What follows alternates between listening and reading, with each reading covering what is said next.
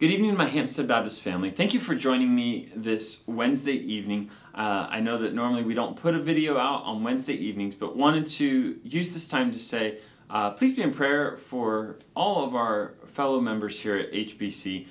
We have everything from COVID to injuries to all kinds of things going through the congregation. We were super short-staffed tonight because of that.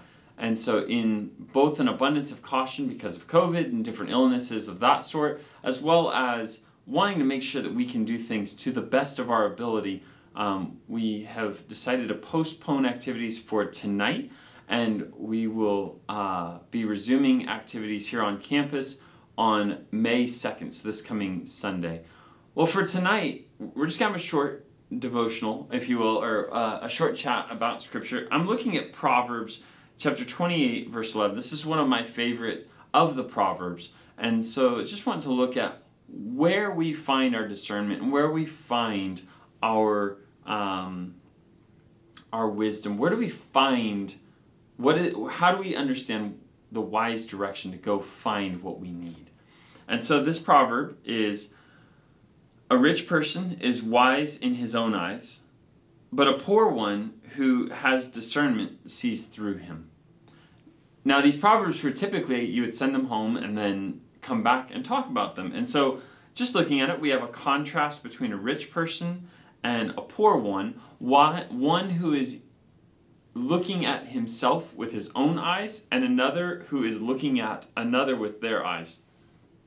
So the rich person, it says, is wise in his own eyes. In his own introspection, he finds wisdom. And remember, wisdom is not simply having witty sayings or cunning things to say, right? Wisdom is the skill with which we navigate life. It is the ability to not just apply knowledge, but to apply it and carry out the actions which must follow. So the wisdom of God was the cross, right? That God knew what we needed, and he applied that knowledge in the best way, which was the cross. And thank God for the wisdom of the cross, right?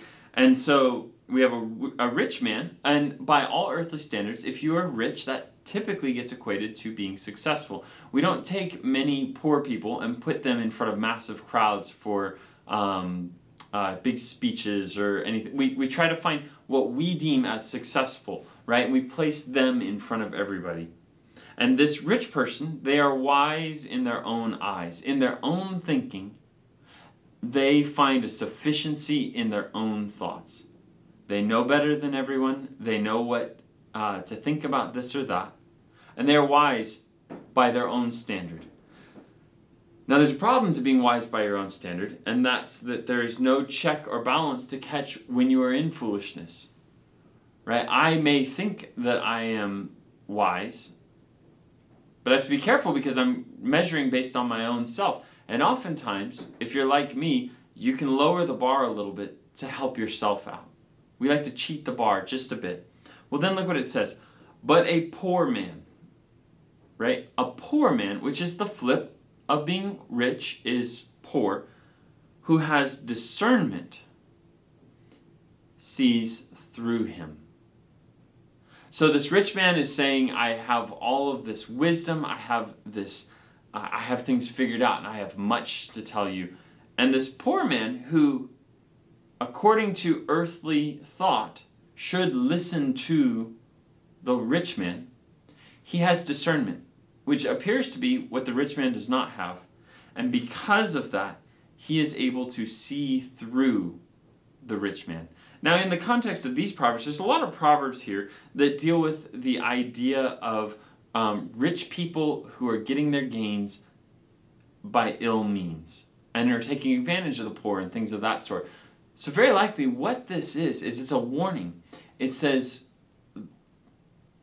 it's better to be poor but have discernment, which discernment is ultimately not my own craftiness, but is the Lord, right? That in our application, being led by the Spirit, by listening to the word of the Lord, by doing all of these things, we are better off than a rich person, somebody who is ideal, but it's all wisdom in their own eyes. This applies to our lives in a couple ways, but I think the most pertinent is this.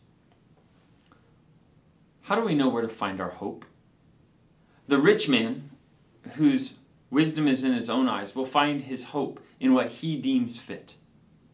Right? He will try to sell, if you will, the hope that he has found.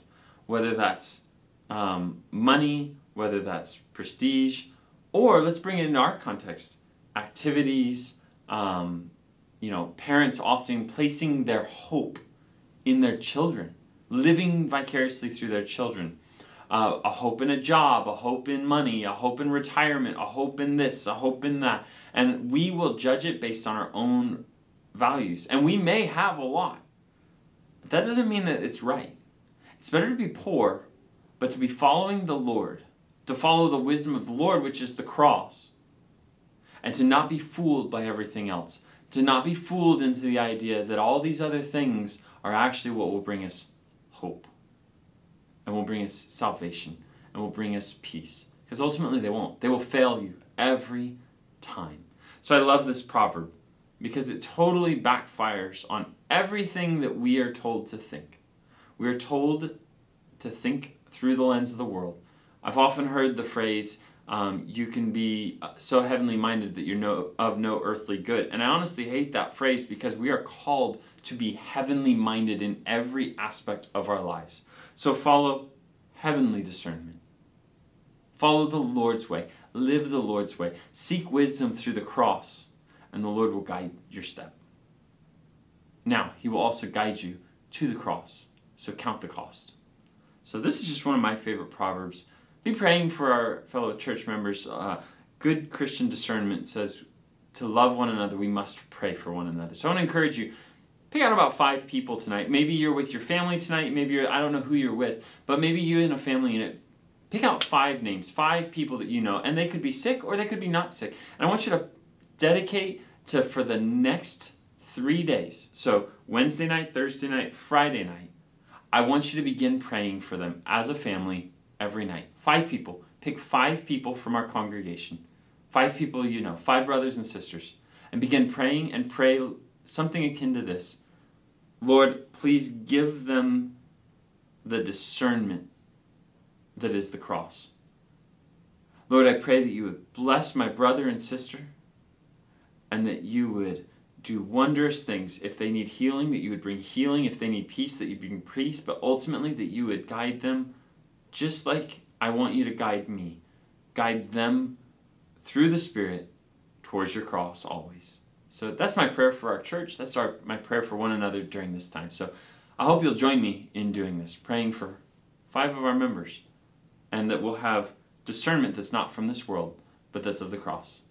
So I look forward to seeing you hopefully on Sunday, either on this virtual format or in person. If you're sick, please get well. If you're running any kind of fever or anything, please go get well. That's the way you can serve and that you can love, is go get well so you can rejoin us when you're feeling good. So thanks for joining me. I hope you have a great day.